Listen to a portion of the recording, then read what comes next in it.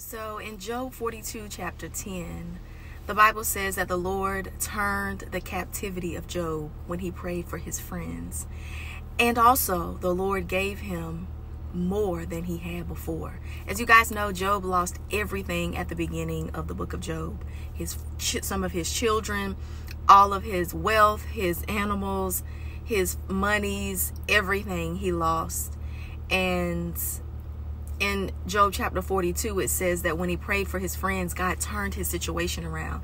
And God wants some of you to stop praying for yourself and your current situation about the same thing over and over again, and pray for your friend. Pray for your friend who is lost. Pray for your friend who doesn't know him. Pray for your friend who needs the Lord God to touch their life in a mighty way. So just be encouraged that God heard your prayers, but now it's time for you to leave them at the altar and pray for somebody else.